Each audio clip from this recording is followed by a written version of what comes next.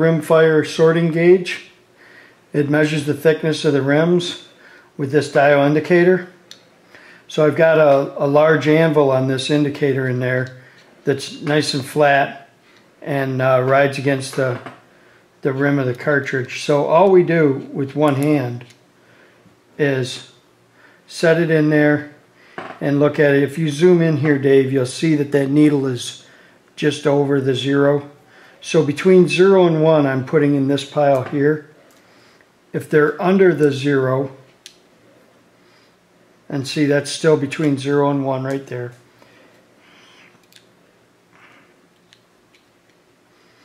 Now that one is just a hair under the 0.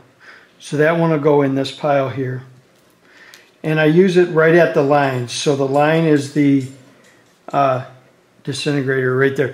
So that one is not quite to that 1,000ths line, so it's going in this pile. And all these rims are sorted for thickness, and this one's under, but it's over the 99, so it's between 99 and 100, so it's going in that pile. And I'm just working my way through. What happens is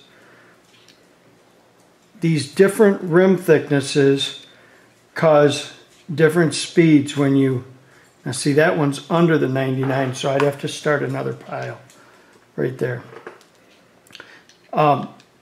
Different speeds, different velocities, and they're going to show up different on the target. So what we're doing is sorting out those flyers by sorting our cartridges.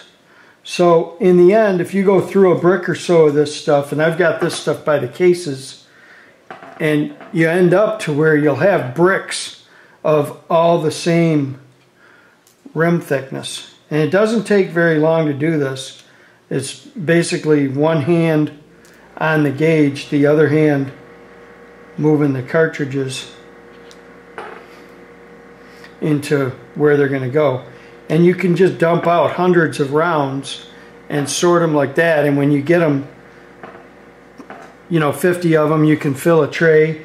You can write down that thickness right on the end of the box, close it back up, or like I've even written it here on the lot end of the box. But this is that Wolf Match Extra, and it's for the price, it's really good ammo, especially after you sort it. But this is 7075 aluminum. It's black hard coat anodized.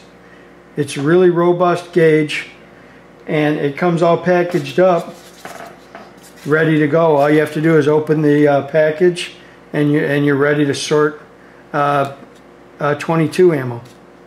Thank you.